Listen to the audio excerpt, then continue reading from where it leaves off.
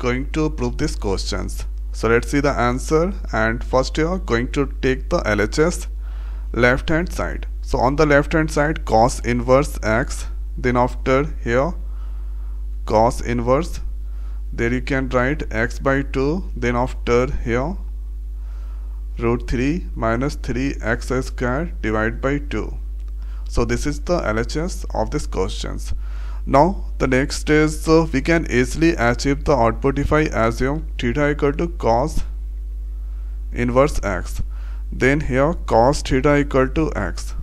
Okay, so now we can write cos inverse x equal to here theta, and this is now cos inverse.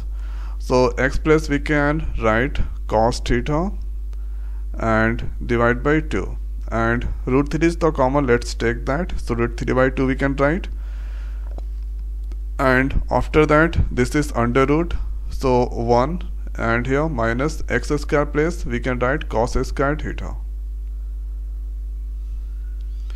And after that the next is theta, and this is now cos inverse, and this is now cos theta by 2, or we can write here 1 by 2,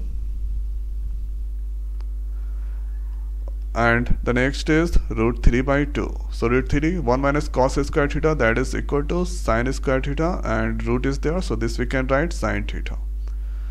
And after that the next is here theta plus cos inverse, and this we can write cos theta, and since this is the cos inverse is there, so that we can write this is now cos pi by 3.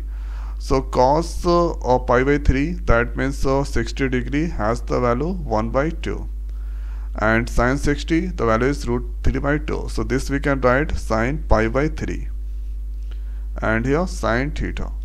Now we know the formula of cos A minus B. Okay, so that is equal to cos A into cos B, cos A into cos B, and then after sin A into sin B. So this we can write.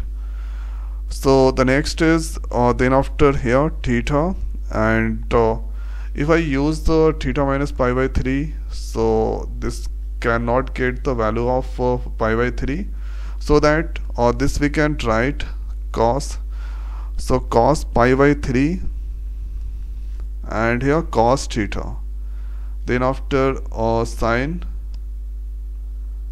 pi by 3 into sin theta. So cos A into cos B, then after plus sin A into sin B. So then after this is theta, and here cos inverse, so that's equal to cos A minus B, so pi by 3 minus theta. And after doing this, here cos inverse cos theta, that is equal to theta. So here this is now theta, and cos inverse cos, so this place theta plus pi by 3 minus theta is there, so pi by 3 minus theta, and after that pi by 3 theta theta that cancel. Now here you can get pi by 3. So on the RHS pi by 3 is there, so now we can write LHS left hand side equal to RHS equal to pi by 3. That's proved. So this is the way we can achieve the output, and this is the most simplest way we can get. Okay, so only write the given, and after doing the calculation, here you can get to these terms. So use that formula cos A minus B, cos A into cos B plus sin A into sin B, and after that theta cancel, then pi by 3 that comes. So pi by 3 we need to get that, and it's come there. So this is the way we can achieve the output. So now in this video it's over. So thanks for watching. See next video. Thank you.